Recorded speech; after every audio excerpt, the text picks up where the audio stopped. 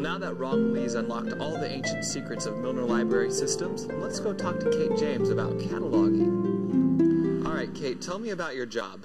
Sure. Well, I'm the Special Formats Cataloger / Metadata Librarian. It's a long title. Well, my title is very long, too. I'm the journalist in charge of procuring information from the public. My business cards are huge. Real big. What I do is I catalog special formats, and that would be DVDs, CD-ROMs, basically anything that's not your typical book on the shelf. How do you decide what kind of DVDs and software to keep on hand at the library?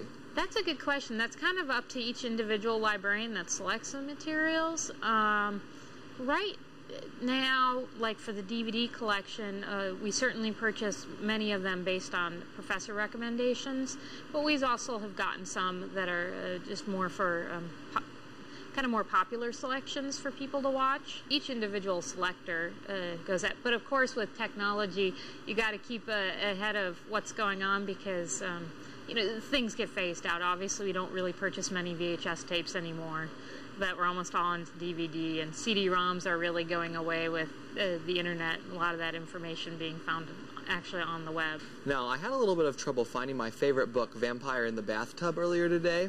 Can you fix that? Is it your fault? Tell us about it. I would have to actually take a look at the record, which I don't have in front of me, so I can't exactly answer your question. But that could be something to do with the move as well, because I do believe we do try to put call numbers in all the records.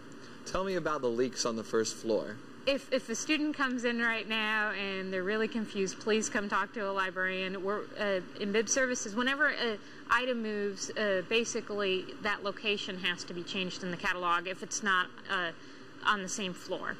And so, if a student comes in and something doesn't seem quite right, please talk to a librarian, because bib services is working as fast as we possibly can to make those changes. Right. This is access services. After the interview, Kate was nice enough to show us around her office. That means new books that come in. Yep, they order books, and this is where they come when they first come in, I believe. Okay. And then serials, we kind of separate out into like monographs and serials, okay, just because electronic serials and just there's so much different attention that needs to be paid to the two different. And serials like not like Fruit Loops. And this is the most important part of our department, the food table. So back here are librarian offices, and these are our catalogers. A lot of them do materials based on subject areas. And this is kind of storage for now, but here is some of our leaks. And these black things up there are what catches the water, and basically they try to redirect the water. It's kind of like playing mousetrap, you know, the childhood game where you watch the ball go different places. Well, it's kind of the same thing with the water. So where does the water go on after it hits the black things? They get funneled. There's a bucket down there, I believe.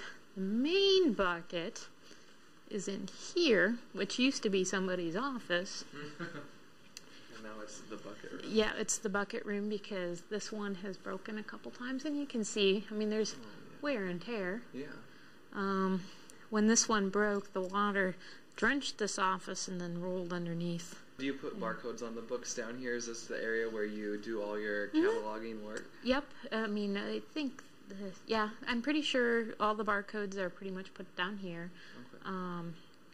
Some items are moved through quicker, like if there's already, we get many of our records out of basically a global database. And we do some work, and if the Library of Congress has already cataloged those records, a lot of times we fast track them through, if that makes any sense, where we say, okay, we're just saying this record is good and move it through. Yeah. They've moved us up to the 4th floor temporarily, and we're hoping to move the whole department up to floor 5. Okay. So that's, how long will that take? Good question. It's a big operation to move so many people with the electrical needs that we have in cataloging. Obviously, we all have our own computer terminal and phone lines and all that. Right.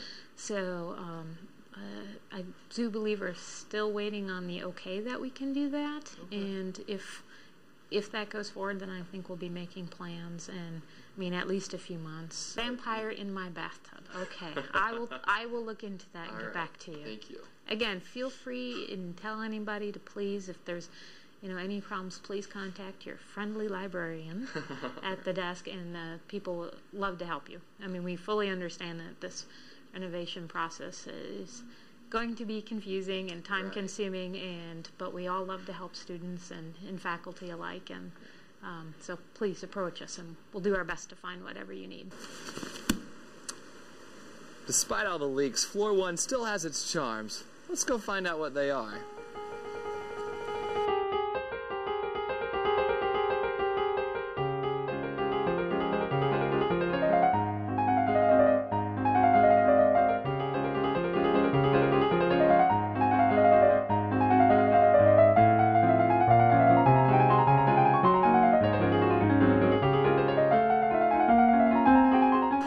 How am I supposed to read a book when I have to hold an umbrella in this place?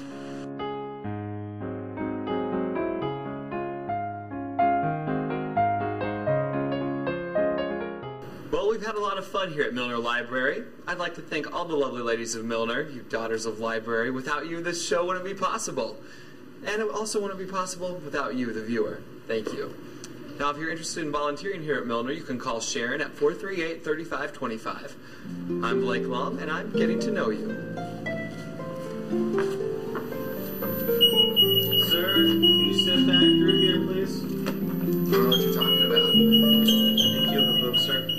Oh, this? Yeah. Vampire in my bathtub? It's so embarrassing, guys. I'm sorry.